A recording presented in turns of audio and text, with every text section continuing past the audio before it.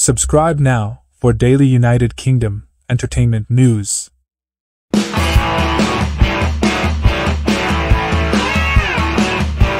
Stormy Daniels documentary being launched by Blue Ant Media, Global Bulletin. Stormy, a documentary about former porn star Stormy Daniels, has been picked up by Blue Ant Studios for international distribution. The launch was announced on Monday, the same day that former U.S. President Donald Trump begins a criminal trial in New York for allegedly covering up hush money payments to Daniels.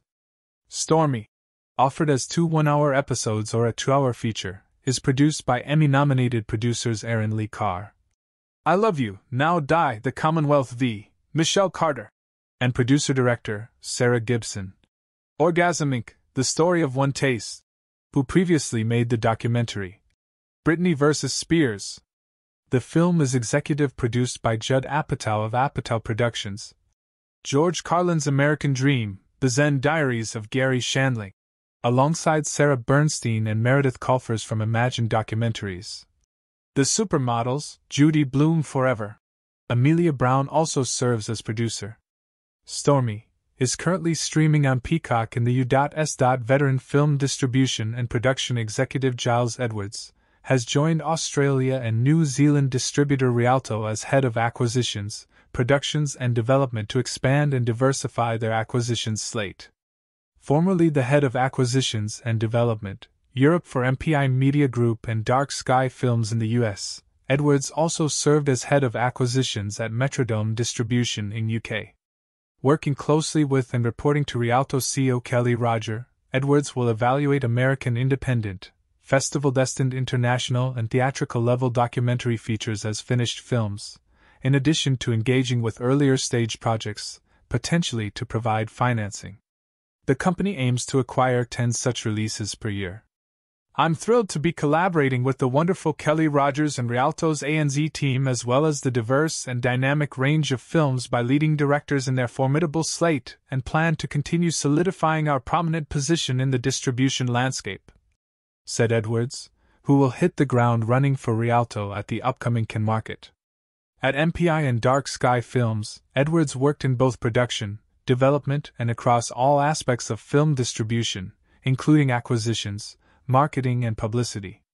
Along with acquiring high-profile titles for MPI/Dark Sky Films, Edwards was also a producer on some of the company's most notable original productions including South by Southwest hits Girl on the Third Floor, Darlin', and Broadcast Signal Intrusion. Prior to that, he was a consultant at Shudder as they launched in the UK and ANZ. This was after a lengthy tenure at Metrodome where he acquired such premium breakout titles as Ken-winning Mommy and Personal Shopper, What We Do in the Shadows, The Innkeepers, Stake Land, The Falling, Tangerine and Sunset Song. The Gospel of the Beast, directed by Shirin Dayak, was named winner of the Golden Star Award for Best Southeast Asian Film at the first edition of the Ho Chi Minh City International Film Festival. The festival ran April 6 to 13th.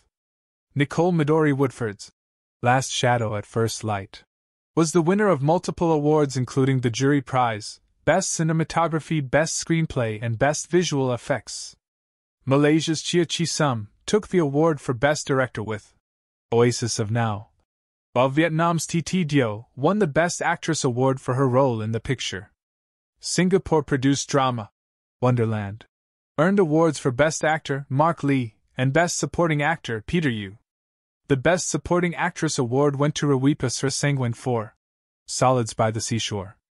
NetEase, a leading Chinese gaming firm, will reinstate World of Warcraft and other video games from Microsoft-owned Blizzard Entertainment in mainland China, the companies said in a joint statement last week. The two companies broke off their 15-year relationship in 2023 after an acrimonious dispute. After a year of negotiations, Blizzard and NetEase are pleased to align on a path forward to once again serve players in mainland China. The companies said in a post on NetEase Games' official Weibo account.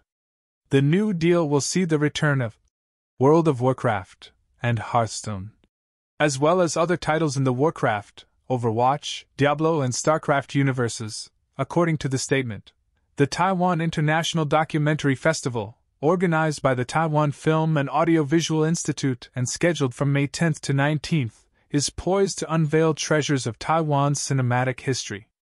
The festival's Real Taiwan section will spotlight Taiwan's largest experimental documentary project to date, Floating Islands, a 12-film series of shorts produced between 1999 and 2000 by the